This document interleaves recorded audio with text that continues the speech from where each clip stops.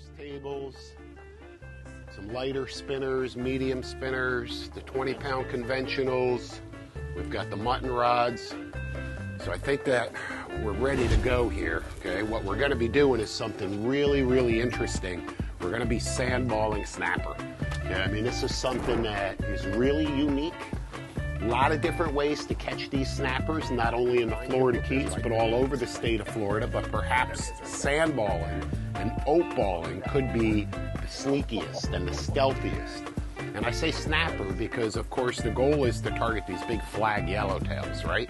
Not those 12, 14-inch fish on the patch reefs, right, but the big, full-grown flags. However, yeah, the mama jamas. However, mangrove snappers, mutton snappers, a possibility as well.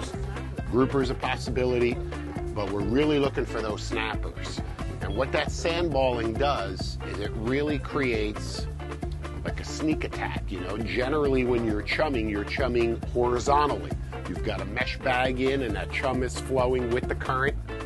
But what we want to do is drop these sand balls that we're going to create from sand and chum. We're going to also make some from oat balls, oatmeal, and mixed with chum. And we're going to drop them right to the bottom. We're going to be fishing anywhere from 70 to 120 feet.